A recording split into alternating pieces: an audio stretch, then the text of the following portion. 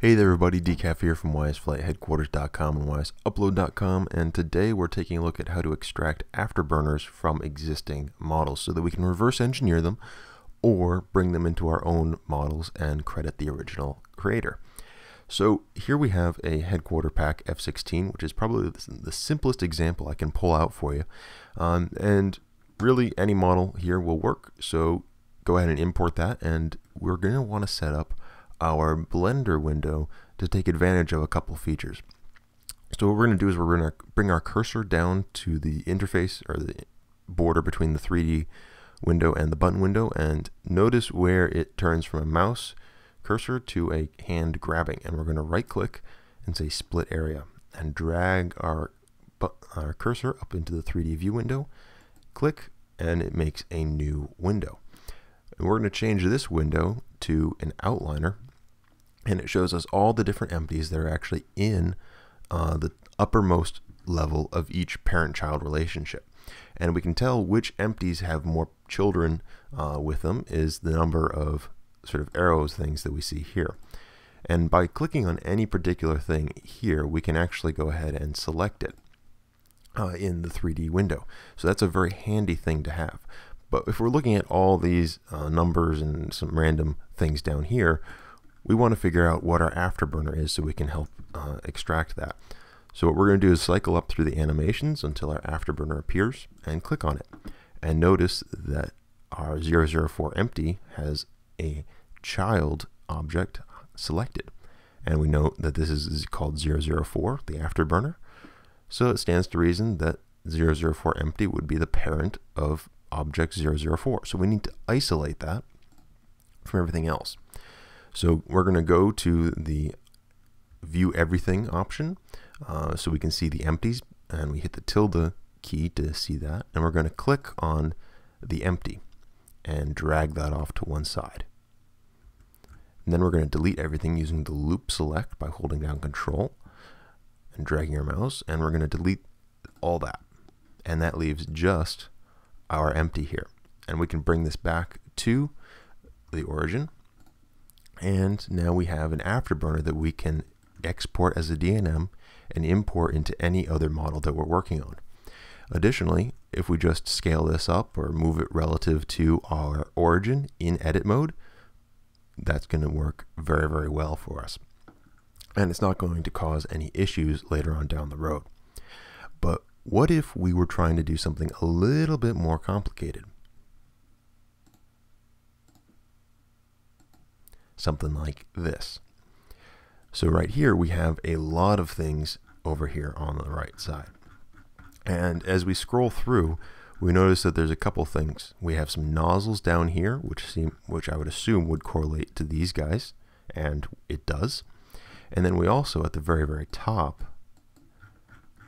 we have our burners, which are over here. And if we move these guys around, we see that it's actually pulling parts of the afterburner away. So that's pretty good.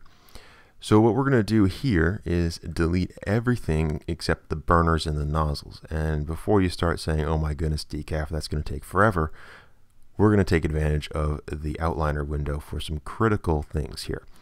First of all, we can select multiple things at once by clicking to the left of the arrows here and dragging down. And just by clicking once or twice, we can select and deselect different things.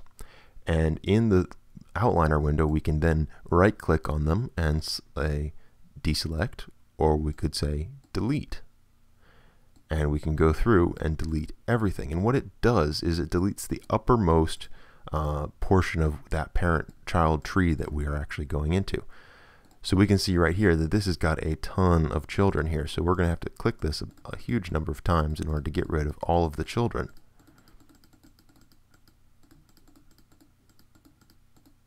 And there we go, all done. And now we can go down here and start deleting en masse all of these guys down here. And you don't have to be extremely precise with this. You just want to make sure that you don't go and delete accidentally our nozzles down below. So we're going to have to pay attention to that. And we're starting to get into the ends, so we're going to need to be paying extra careful attention. There we go. There's the nozzle. And we want to go just up until that point.